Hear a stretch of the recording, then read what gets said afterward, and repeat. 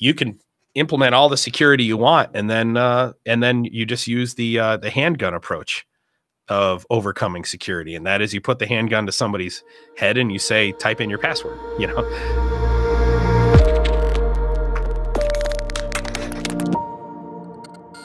So there's no such thing as security. And so one of the challenges that you face in digital transformation, and everybody who's watching here, anyone who's involved in Industry 4.0, anyone who's involved in trying to make non-digital companies digital companies, has run into one of these barriers in the name of security.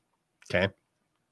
We can't do that because our security policy says we can't, or we can't get that virtual machine spun up or that piece of software installed on this machine because it takes, we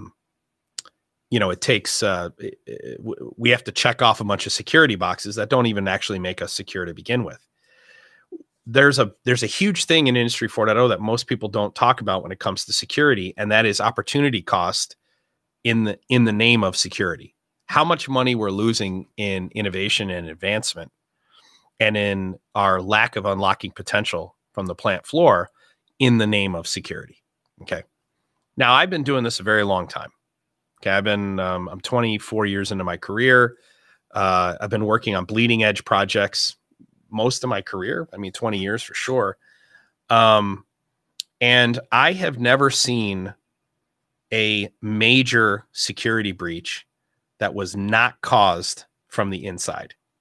Okay. That is some idiot plugging a fob into the wrong USB port, opening attachment in an email. You're right. You know, ID10T fault. We called those ID10T. If you want to write them down, it spells idiot, right?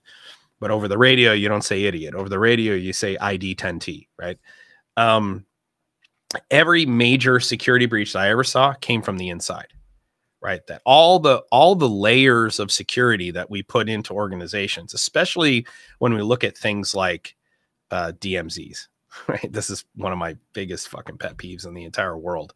You know, a DMZ with BombGuard for remote access to the plant floor is the biggest piece of garbage solution, workaround, end around that I've ever seen. And I want any developer, I want any engineer, controls engineer, developer to tell me, get on here and advocate for why the DMZ is important, number one, and number two, the access, the remote access you get to the plant floor through a DMZ is even effective at all. It's not. I mean, I can't tell you the number of projects that we've had that have gone over budget because of insufficient remote access through the DMZ through tools like BombGuard. Okay. Which is basically using a jump server to, basically I'm VNCing into a jump server, right? That has physical access to the plant floor. It's useless. Okay. You can't do any type of real development through that type of architecture, to the point where in our statements of work, we state that we don't use that type of remote access. In most cases, what we're doing is we are talking our clients into allowing us to put our own virtual private network within their infrastructure, and just for our own development. And, sometimes they're getting it approved by IT. I'd say most of the time they're getting some stakeholder in IT to approve it. And sometimes they're not. I would say probably 80% of the time they're getting it approved with significant limitations.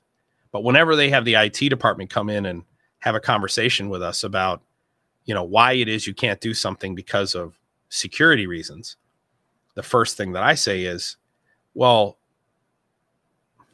let me use this example. Right now, do you know how rare it is for a child to get kidnapped?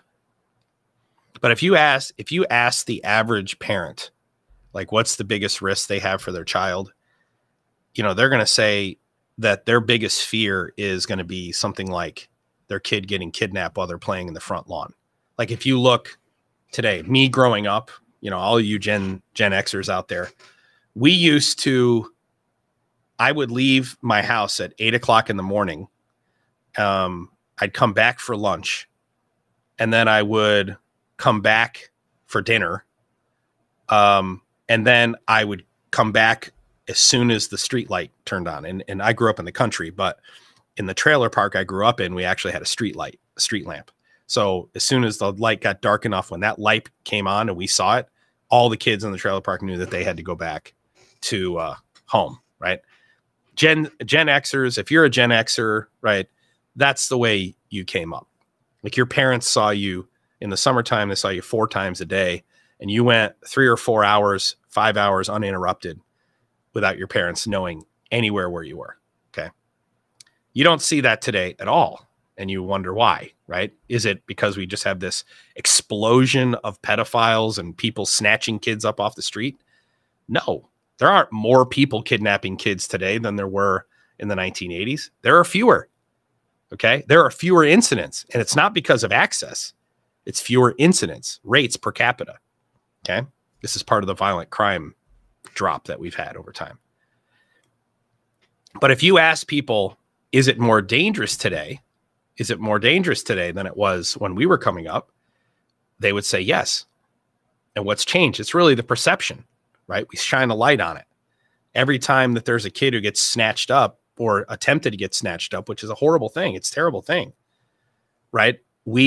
Every parent believes, well, what we have to do is just never, ever allow my child outside in the front yard without me standing right next to them, right? We never weigh the cost of that, right? Their kid doesn't learn any independence. Their kid doesn't learn how to interact with their peers without adults manipulating the interactions. I mean, no one talks about the negative impacts of standing next to a child helicoptering 24 hours a day, 7 days a week, because of the minuscule risk that they might get snatched up by some kidnapper. Okay. That is the metaphorical equivalent to what we see within manufacturing IT departments today. It's literally the same equivalent. We put in unbelievable hurdles. In fact, we damage our organizations through opportunity cost by because of the minuscule fear that some bad actor is going to do something horrible to us. The minuscule fear. And here's my point. My organization is wide open. Okay. I practice what I preach in terms of security policies. Now, I know the number of bots out there that are, pinging every port on our public IPs. I know the number of Russian hackers out there that are just scanning the internet for stupid people who use dumb passwords, that don't do software updates, right? I know the number. We see it. We use some AI software to basically just keep us informed about the number of bad actors out there who are trying to, see if we're dumb. That's basically what they're checking. They're checking to see, are you stupid?